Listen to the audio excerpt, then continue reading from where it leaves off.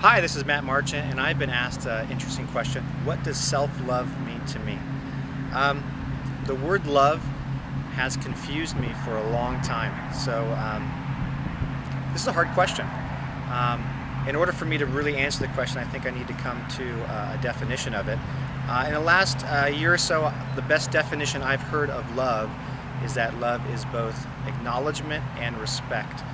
So when I think now of love, it makes a little bit more sense to me, since I didn't grow up using that word love. I didn't hear it, and didn't really experience it a whole lot either. So when I think of love, using that definition now, acknowledgement, I think of acknowledging my physical needs, meaning I acknowledge that I need to take care of myself.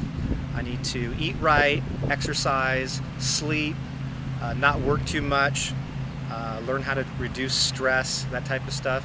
And I also think of my emotional needs, acknowledging that I have emotions, acknowledging that I get angry sometimes, acknowledging that I get sad sometimes, and acknowledging all the other emotions that I might experience, which is huge for me.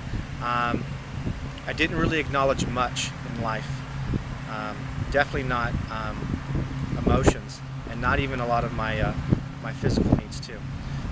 So for me, self-love, first part would be I acknowledge now my needs physically and emotionally, and I understand that I have to meet those needs myself now as an adult. It's my job. So respect, when I think of respect, I think of really just being compassionate with myself. Again, not something I've been very used to doing, so I'm still in the learning process, as I think we might all be, of being compassionate. When I think of being compassionate with myself, I think of allowing myself to not feel like I have to get things right, not feel like I have to do things the right way, giving myself some space to say it's okay if things didn't turn out exactly how you wanted. That would be one. I think two, being compassionate would be using compassionate language with myself. Instead of saying, I'm just lazy, I can't get this stuff done, acknowledging that, well, maybe there's a part of me that's lazy, but not everything about me is lazy.